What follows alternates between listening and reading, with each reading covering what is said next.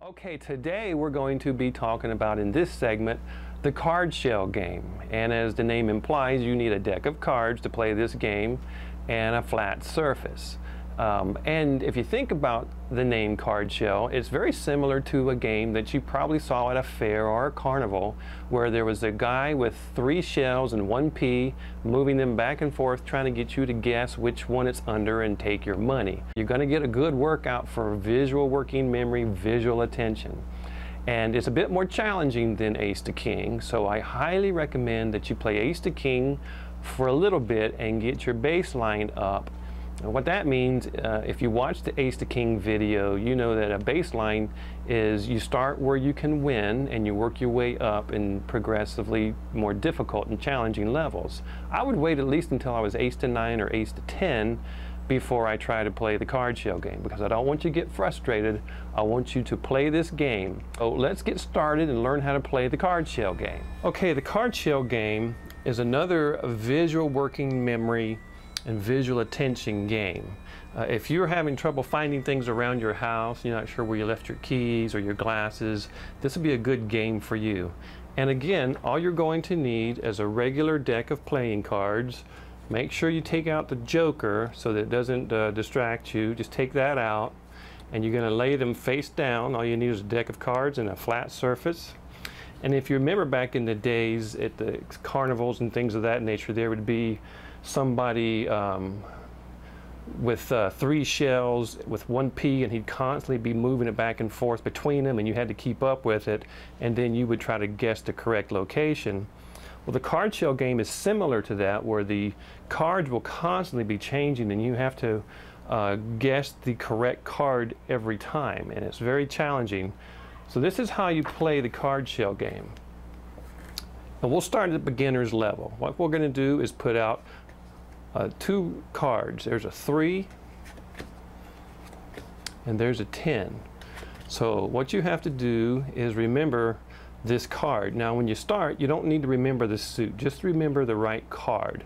I believe that was a 3. So if I get it right, I make a correct pile. If I get it wrong, I make a wrong pile. Okay, and then I put another card in its place. There's a 5. Okay, now what was this card? I believe this card was a 10. Yes, that's a 10. Okay, and so I replace it with an ace. Okay, all right, now what was this card? 5. Did you get 5? If you didn't get 5, you put it in the wrong pile. Okay, and then you put another card in its place. That's a 3. Okay, what was this card? Do you remember this card? It was an ace. Okay, that's right.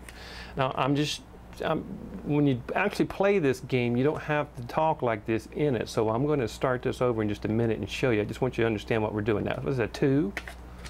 What was this card? That was a 3. Did you get 3? If you didn't, it goes in the incorrect pile. You put a 7 in its place. And then what was that, the 2? That was a 2. It goes over here, and then we go with a 6 and turn it back over. What was this card? 7. Very good. Some of you guys got 7. Some of you put it in the other pile. There's a queen. What was this one? 6. Okay, so as you can see, after a while, 2 is not so bad. Now let me show you what you do to make it more difficult. The first thing you can do to make it difficult is to try to guess the suit. So instead of just saying a queen of diamonds, instead of just saying queen, you would have to say queen of diamonds to get it correct. And then this one, you would have to say, instead of just saying 6, you'd have to say 6 of spades. If you get it wrong, it goes over here. Now, after you can do 2 getting the right suits correct, here's how you make it. You bump it up a little bit more difficult, and this will be very challenging for some of you. You're going to lay out 3 cards. So it would look like this: 6, 8, 7. 6. That's an 8. That's an 8. That's a jack. 7. 5. 8. 3. Jack. 9. 7. Oh, that was a 5. I missed that one. That goes over there. So I put another one in its place. That's a jack. Now, as you can see, 3 cards is a lot tougher than 2. And when I stop and talk like this, you probably already lost your concentration, which is why it's important to make sure there's no distractions in the room, okay? Let me show you how better you can do with no distractions. I'm going to put new cards down. 9, king, 4, 9, 9, king, 10, 4,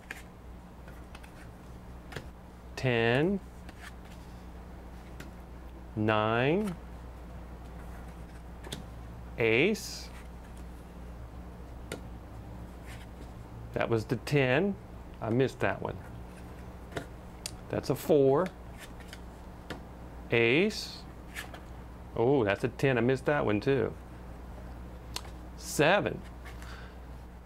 As you can see, 3 is much more difficult than 2. Now, when you can do 3, let me show you a trick, just so you feel better about yourself, okay? Because actually, 3 is not that hard if you do this one little trick I'm going to show you. Once you get going with a rhythm, it's much easier. 3, ace, 6, 3, ace, 6, 2, ace, jack, 6, 2, jack, 6, 2, jack, 5, 2, jack, 5, king, jack, jack, 5, jack, 5, king, jack, 5, king, jack, 2, king, jack, 2, 9, jack, 2, 9, jack, 2, 9, queen, 2, 9, queen, 4, 9, queen, 4, 7, queen, 4, 7, 4, 4, and so on. So rhythm helps with the memory, and also saying these again, and this is not cheating, it's a good strategy to get through this. You're still having to focus and concentrate and remember what's going on. It's an excellent game for visual attention, working memory, and focus.